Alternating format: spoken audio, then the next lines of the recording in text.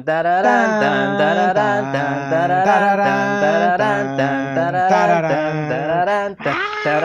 dun, dararun. It's the Rule of And Nerds. this is our Game of Thrones refresher course. Here we go.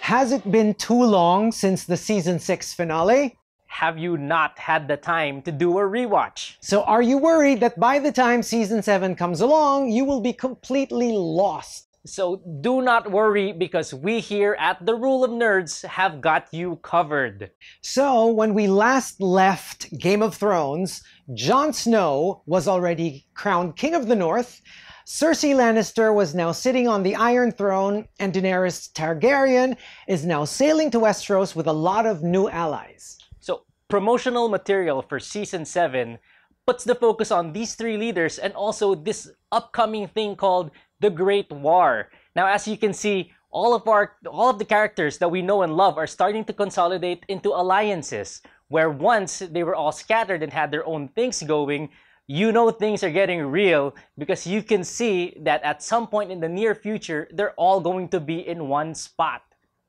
All right, so basically, based on the trailer that we had three leaders, three general factions. You had Cersei Lannister, you had Daenerys Targaryen, and you had Jon Snow. So, just to give you the recap, we will try to see where the three leaders are and who are the ones allied with them. So, of course, we'll start off with Cersei Lannister. So, like we said, Cersei is the one currently sitting on the Iron Throne. For most of Season 6, she had been quarreling with the Church and the High Sparrow, and also with the younger queen that she had been so at odds with, Marjorie Tyrell. But at the end of last season, she solved all of those problems by blowing up the Sept in King's Landing, and now she is basically, she doesn't have any more enemies within King's Landing, but she has a lot of enemies outside. Now, in her inner core group, of course, she has Qyburn, her mad scientist. She has her Frankenstein's monster in the former Sir Gregor Clegane, now known as Sir Robert Strong. And of course, she has her brother, her twin brother, Jaime Lannister there. Although the question will be, is Jaime on her side? Right. Now, she will have some armies that will be under her control. Obviously, as the Queen of the Iron Throne, she will have control of the armies of King's Landing and also the full support of the Lannister armies. House Lannister will be behind her.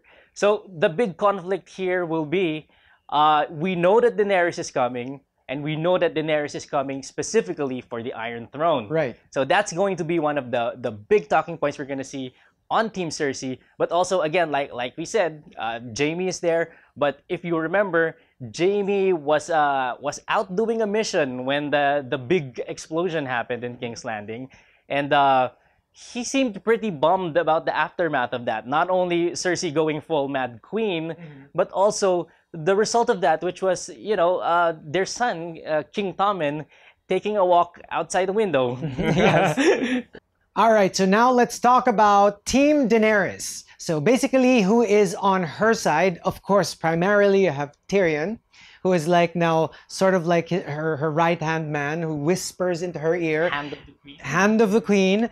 And he sort of like, in some ways, helped usher in the whole charging off to Westeros.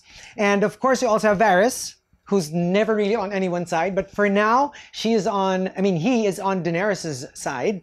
We also have, of course, Missandei and Grey Worm, and based on the trailer, they will be very close, closer than we've seen before. Of course, they are very loyal to Daenerys ever since. There's no changing of sides going on. You just know that they're on Daenerys' side. Now, as far as the armies are concerned, you have the Unsullied, like we said, Grey Worm is there, and you have the Dothraki. Again, this alliance has been there from way back. So you know that these two armies are, under Daenerys' wing. Now, new alliances. Last season, we saw this meeting between the Martells and the Tyrells.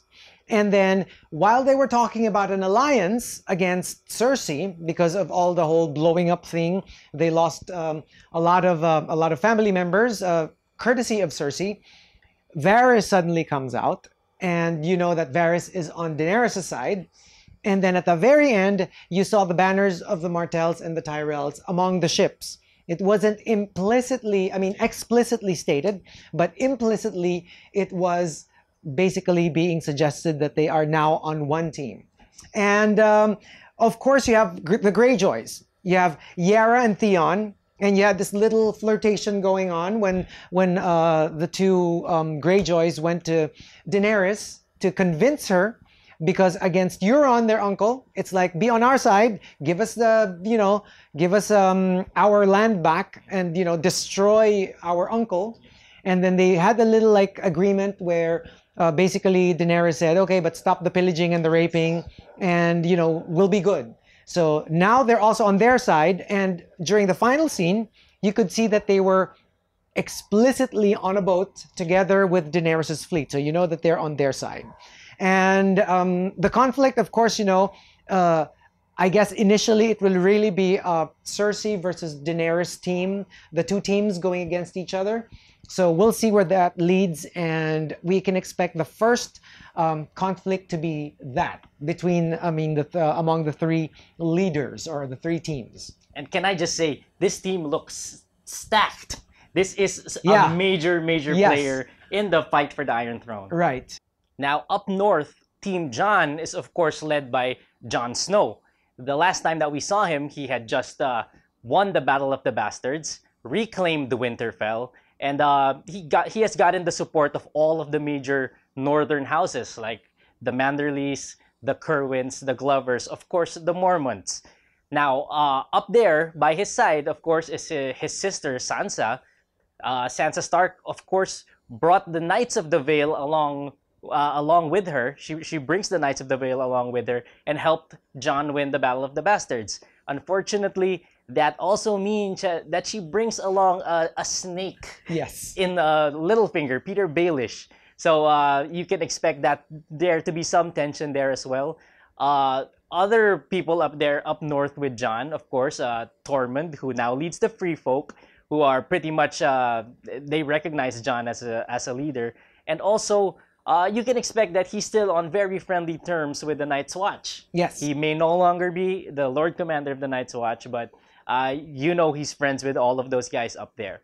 So what will be the main conflict up there? Obviously, Jon has his eyes focused on the Night's King and the White Walkers.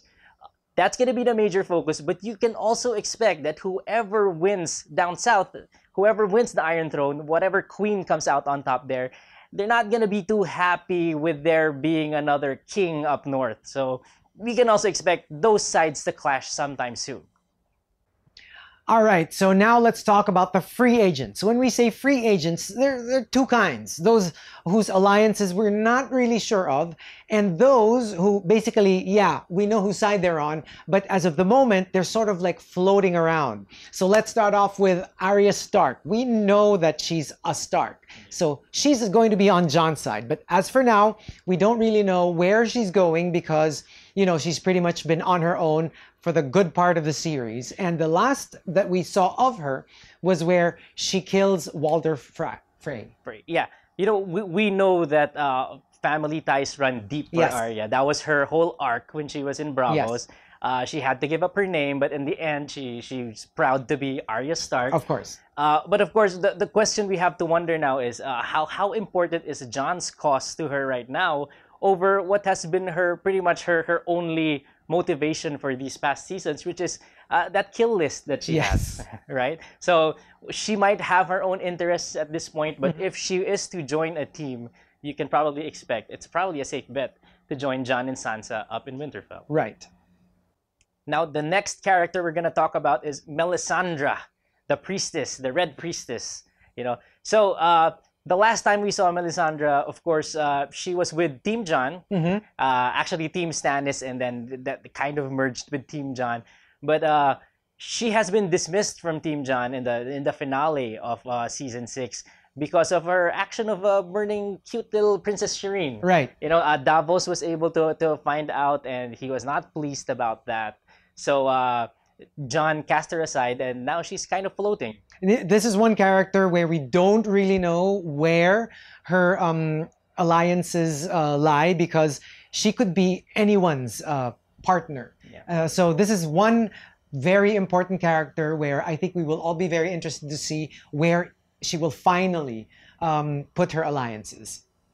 All right, so the next one we're going to talk about, free agent, will be Brienne. So I say free agent because basically we know that, she's a Stark woman. She saved Sansa from captivity, and she seems to be floating around. And we all know this thing that goes on between Brienne and Jaime. So we don't know if that will play into the story later on.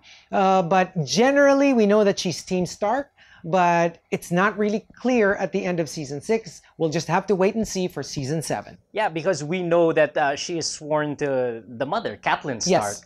But what we don't know, I think the last times that we've seen Brienne, she was trying to get on Sansa's team, but she was getting rejected, right? Yes. She tried to help Arya, she tried to help Sansa, but she's really sworn to Catelyn, and we're not sure what that means now that Catelyn is actually gone, and her daughters don't really want Brienne on their team. Now we've also got Bran Stark and Mira Reed, who for most of season 6 they were trying to make their way back to the Wall with Bran and the Stark's Uncle Benjen. I think near the end of season 6 they were able to make it all the way back to the Wall, which is where Uncle Benjen tells them that he can't cross the Wall because dead things can't cross it. So there's magic in the Wall. Some interesting plot detail that might come in later. Now, again, we don't know exactly where Bran is going to be. Obviously, he's a Stark, so it makes sense for him to join Jon's team. And also, his conflict has always been with the White Walkers, which means that his motivations will ally pretty closely with Jon's team. So probably a safe bet he's going to be Team Jon, but we need to find out. And with all the rumors that basically Bran is going to be a huge player towards the end of the series, we're very excited to see just exactly where season 7 will bring him, like geographically and in terms of the struggle for power, where exactly Bran will be. So very excited to see what Bran is up to for season 7. Another interesting thing about Bran that I just remembered, of course, we know that the cave where he was at had protections against the White Walkers. Right. And because he formed this bond with the Night's King, those protections fell apart, basically, and they were able to invade that cave. So what does that mean if Bran crosses the Wall and he has that connection with the Night's King? Does that mean the White Walkers can cross over? Yeah, so that's something we should be looking out for, if not in season 7, maybe the last season. Right. And next up, we have the Hound. So last that we saw, after the climactic battle with Brienne, he was basically like recuperating. He survived. And then, of course, he got into, he was this little community that was slaughtered by the Brotherhood, or at least some members of the Brotherhood. He got his comeuppance. He was able to kill the people who slaughtered the people who took care of him. And then he basically went with the real Brotherhood to go after the White Walkers. So theirs is very, very Jon Snow kind of path, because they're not really after any more of the Iron Throne or Westeros. They know that there's a bigger battle going on, which is basically with the White Walkers. But of course, people are still wondering if ever there will be this whole the Hound versus the Mountain, still waiting somewhere down the road, whether it's season 7 or the final season. So that is something we're still looking for. Clegane Bowl, baby! So for season 7, this is what we know. All right, we've seen some trailers already. We know some things already. So let us lay it out for you, okay? So we know for sure that Daenerys is going to be landing on Dragonstone. We've seen videos of her with the gate opening in front of Dragonstone. We've seen her on the throne on Dragonstone. So that's something to look forward to. Touching the ground. Yes. We also know that Jon is probably going to make a return to the wall or possibly beyond the wall. So the shots we've seen of him in the trailers, very snowy, very icy, pretty much looks like beyond the wall to us.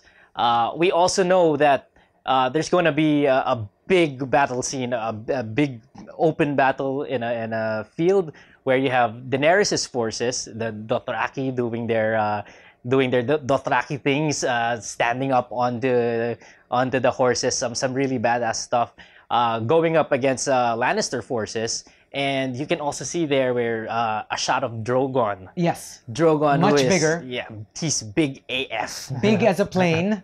Yeah, and also we know that there's going to be a clash inside of King's Landing between the Unsullied and the Lannister forces. So we don't know which one actually happens first chronologically. But we know those battles are happening. Yeah, so that's what we know. What about the things that we don't know? Okay, so now what we don't know are the following. So let's start off with Daenerys, because we all know that, you know, the paths of Cersei and Jon have crossed earlier on in the season, actually first season, and but Daenerys has not really met up with any of the other two leaders. So the question is, although the forces have clashed, we don't know if Daenerys will come face to face with Cersei, with Jon, or with both in season 7. Eventually, we all know that they will basically be face to face. Some will be allied, some will be, you know, in conflict. But this season, we don't know if you'll see both or the three of them in one frame and actually talking to each other and having dialogue. The second point being, obviously, logic tells us that probably the first battle will be between Daenerys and Cersei. And then whoever wins in that battle, like a round-robin thing, will be going up against Jon Snow. Of course, we don't know that. It's just a logical guess that we're thinking that there will be a battle first in King's Landing before there's going to be a battle with Jon Snow. Now, we don't know if it's going to happen, but this is probably what will happen. Now, third, we are still, of course, wondering, even the magazines are showing us group shots, will there be a Stark reunion? So we all want to see all of them together. We want to see Jon, we want to see Sansa, we want to see Arya, we want to see Bran all together, but we don't know that. Maybe there will be more Starks together, but will it be complete? We'll find out later on. Do you mean we're going to see Robb and Rickon? Maybe except them, but the living Starks, we don't know if they will actually be in one frame. So basically, the last one that we don't really know, we know that we've seen certain scenes of White Walkers, but we don't know just how much White Walker action we will see for season 7. Will the people over at Westeros actually realize just how big the danger is? Something that Jon Snow has known for a long time already, but hasn't really relayed to the rest of the world. So how much action will we see with White Walkers? We don't know. So that's it for our refresher on Game of Thrones. Let us know in the comment section, what are the things that you want to see in season 7? You know, we all have our things we're looking forward to. I want to see the Stark reunion. Right. I want to see Clegane Bowl. Chico probably wants to see some other things as well. But we want to know what you guys think. And even like theories, just put everything in the comment section. And of course, we'd like to invite everybody to please subscribe to our YouTube channel, The Rule of Nerds. Click, please. And you can also check out our social media accounts. It's The Rule of Nerds on Instagram, Facebook, and Twitter. Now, for our personal accounts, you can check me out on my social media accounts. That's Chico Garcia, at Chico Garcia, over at Instagram, Twitter, and Facebook. And I'm M_Volante on Twitter and JM_Volante on Instagram. Nerds out! Here we go!